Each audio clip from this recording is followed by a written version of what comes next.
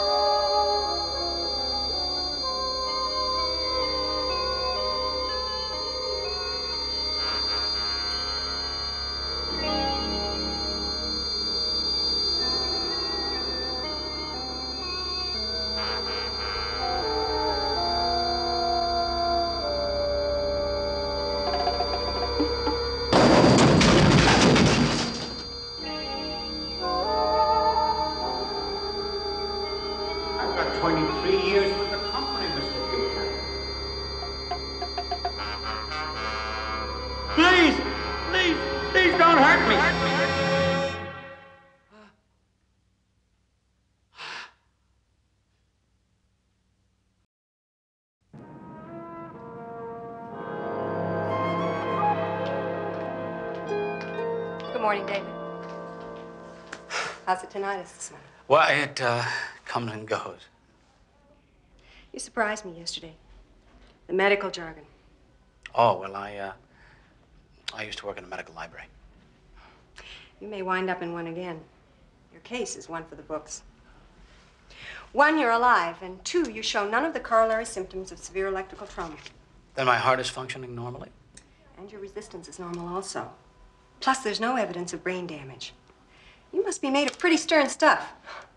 Pretty interesting stuff. I've never seen anything like it. I'm out of danger. Physically, there's nothing much to worry about. But we always have to watch for other complications in cases like yours. I'm sorry, I don't follow. We know from your EEG that your brain was abnormally active during the coma. We ran a spinal tap the first day, and it revealed an inordinate quantity of phenylethylamine. Now, this is not harmful in itself, but it's sometimes an indication of other problems. Psychological problems? Yes. It's associated with a tendency to split personality syndrome. Have you ever suspected anything like that? I'm not a psychiatrist, I'm a neurologist, but you might consider... May I leave the hospital today? I'd rather you stay a few days. You shouldn't be on your own. Why not? The plain truth is we really know very little about the psychological side effects of deep shock. You shouldn't be unduly concerned, but there is a possibility of emotional reaction. You might find yourself suddenly crying for no reason. And a few cases have even reported hallucinations. Is there someone you could stay with? Sure there is. He'll stay with me. How's it going? I'll keep an eye on him, Doc. Okay. That makes me feel a little better about releasing him. I'll get the paperwork started. Thank you. Hey, you're looking good. Thank you. How are you feeling? You can't keep a good man down. Hey, listen, I'm not used to apologizing. Oh, come on, please. No, I've got to say this. You know, I was out of line the other day. Well, I used you to make a point to the other guys. Now, that ain't right. Okay.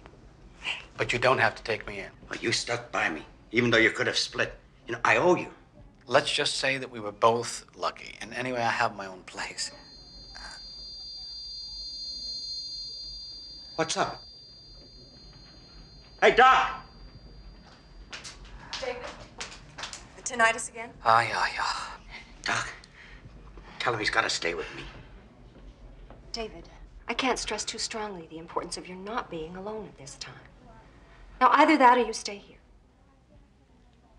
Come on, buddy. What do you say?